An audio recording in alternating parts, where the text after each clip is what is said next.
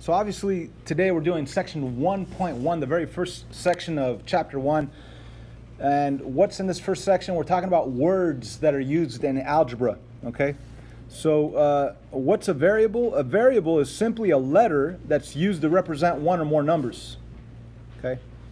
The numbers are called values of the variable. A variable expression is a collection of numbers, variables, and operations. A variable expression is also known as an algebraic expression. So if somebody's expressing themselves to you, what does that mean? If somebody's expressing themselves to you? Anybody? Come on, express yourself. What does that mean, Mark? They're telling you how they feel. They're saying something, right? Yeah. Okay. So in math, an expression is also saying something. Now, what do I mean by that? Like 3 plus 2, that's saying something right there.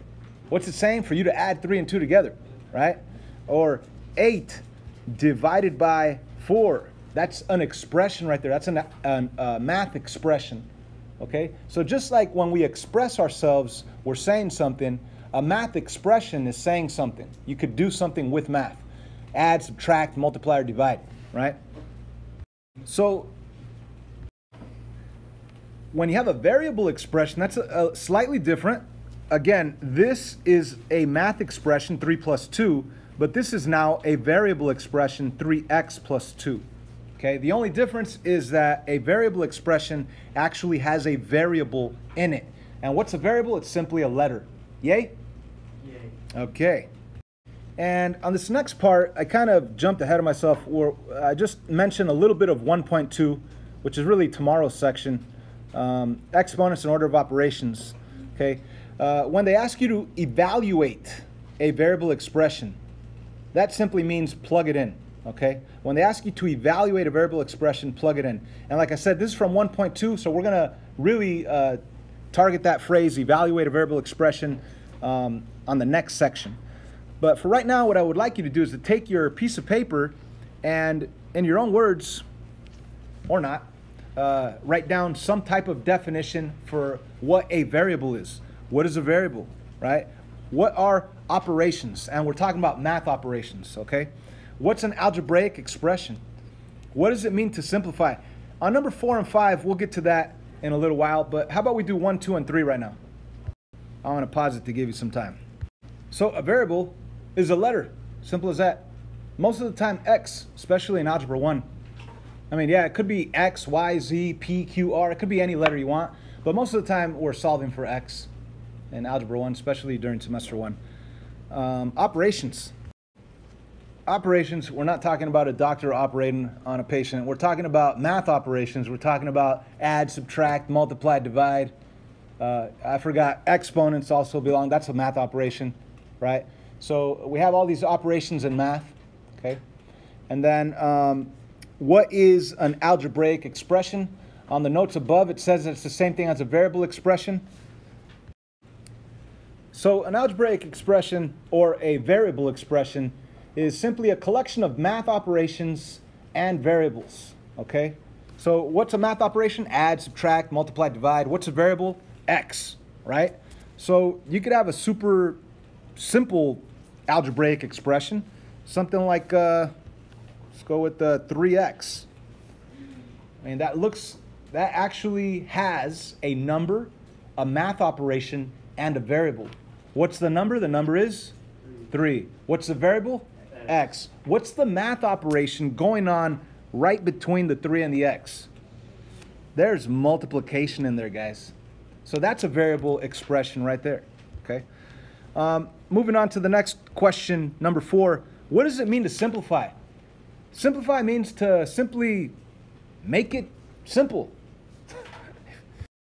So when we simplify something, it's make it simple by doing any math possible, right? So if I did have a 3 plus 2, that's obviously not simplified.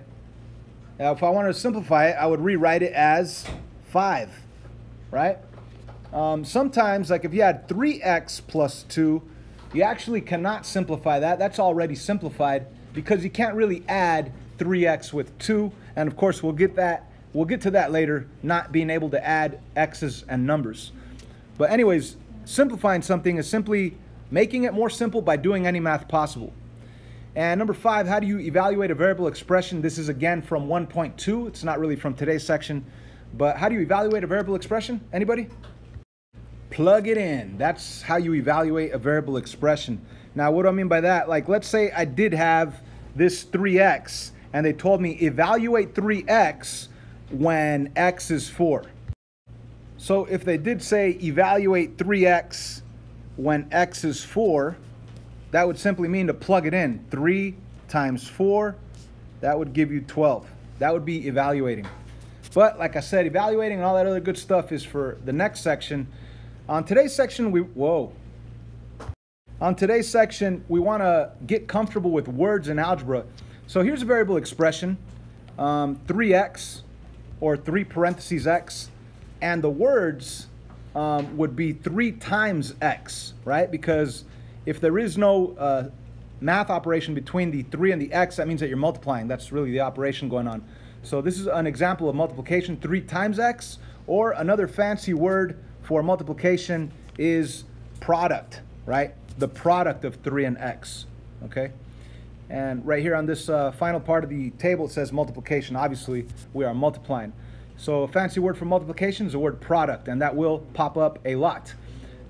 We also have expression right here, algebraic or variable expression, 16 over b. And we know that fractions really are division problems. So this could be read as 16 divided by b. Or it could be written out with the division symbol, 16 divided by b. And that's what it says right here, 16 divided by b. Or another fancy way or fancier way of saying it would be the quotient of 16 and b. You guys get it? Yeah. Cool. And 4 plus s, 4 plus s. That's a variable expression. It has a number, it has a variable, it has a math operation. And it's simply, in words, it is 4 plus s. Or you could say the sum is a fancy word for addition, the sum of 4 and s. The sum of 4 and s. And then there's this even other fancier way of saying it. You could say, let me zoom in on this, 4 increased by s. That's another way of saying it. Or even another way of saying it would be s greater than 4. Okay, so that sounds kind of weird because we have the 4 first and the s second, and right here I wrote the s first and the 4 second. So s is greater than 4. That's how you would read this.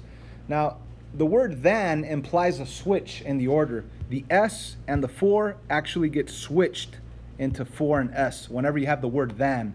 So it's as simple as this. If I told you, what's 2 greater than your age? Are you going to do 2 plus your age, or are you going to do your age plus 2? Your age plus 2. There's a switch.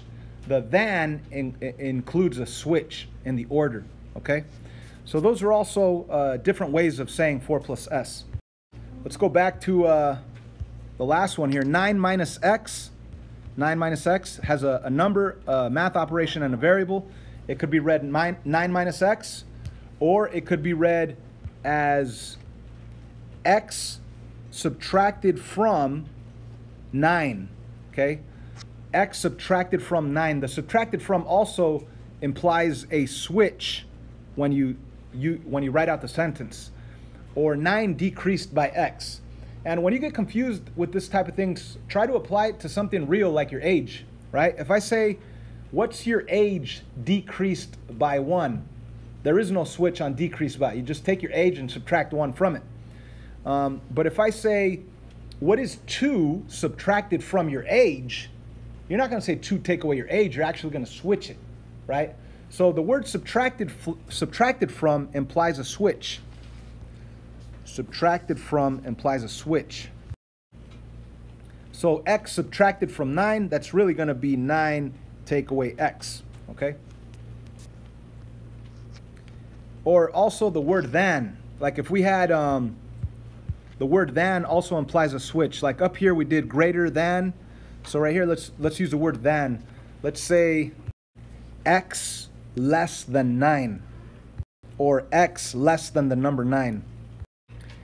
x less than the number 9 would imply a switch. Again, if it's confusing to you right here, think about some, like your age or something. If I say 2 less than your age, you're not going to do 2 take away your age. You're going to do your age take away 2. There's a switch. So we filled out half of this thing. I also gave you this little slip of paper. Whoops. This little slip of paper that also helps you with the words. So when you're looking for addition, it's any of these words could mean addition. So if I say, what's the sum of 2 and 5? That's 2 plus 5. If I say, what's the total of 3, 6, and 9? That means to add up the 3, 6, and 9. If I say 2 increased by 1, increased by also means add. So all these words mean add. All these words mean subtraction. All these words mean multiplication. All these words mean division. So this is also for you to glue stick in your notebook to help you out with words, okay? And you could have it right here. Let's practice a little. Number 1, the sum of 5 and x. So what does sum mean? Add, that's right. So we're going to put a plus. And what are we adding? 5 and x. So you're going to put 5 and x, and there is no need to switch the order, okay, right now. Okay, later on when we're putting things in standard form, we are going to make the variable come first and the number at last. But anyways, right here, the sum, just adding, you're not going to switch. So what I would like you guys to do over the next couple of minutes is to go through 1, 2, 3, 4, 5, 6, 7, 8, and let's see if we could get all those correct. Quotient. What is a quotient? Quotient is what? Add, subtract, multiply, divide. Divide. So you could either say 6 over x, or you could say 6 divided by x. Moving on. Number 3, 5 more than x. Interesting. First speed bump. So do we go 5 plus x, or is it going to be x plus 5? Let's think about this. One of these is right, one of these is wrong. Whenever you have the word than, you're going to end up switching the order, guys. It's that simple, right? If we take a look at this little slip of paper over here, down here it says, remember that the words from or than will change the order. It does say into, but into we don't even use that much. But than implies a switch. Also, the word from implies a switch. Okay, so keep that in mind. The words from, the words than imply a switch. So when you say 5 more than x, it's not going to be 5 plus x. Whoops. It's going to be x plus 5. So let's say you're still confused. Why not think of a real life situation like age? 5 more than my age. I'm 40, right? Am I really going to go 5 plus 40, or am I going to go my age 40 plus 5? 40 plus 5, exactly. So think about a real situation that might help you out. The word than implies a switch, so you have to switch the order. Let's move on. Number 4. The product of 2 and x. What does product mean? Multiply. So you could say 2 times x. You could put both of them in parentheses, or you could simply put just 2x. That's probably the best way to write it. Product of 2 and x. There is no than, there is no from, so you're not switching anything in order. Just write it as it is. Number 5, 2 subtracted from. Wait a minute, keyword from, right? What are we going to do? Yep, we're going to take the 2, we're going to take the x, and we're going to switch them and write it as x minus 2, not 2 minus x. 1 more than, keyword than, twice x. So we have twice x over here. Twice x, that's 2x. And right here we have a 1. And the than implies a switch.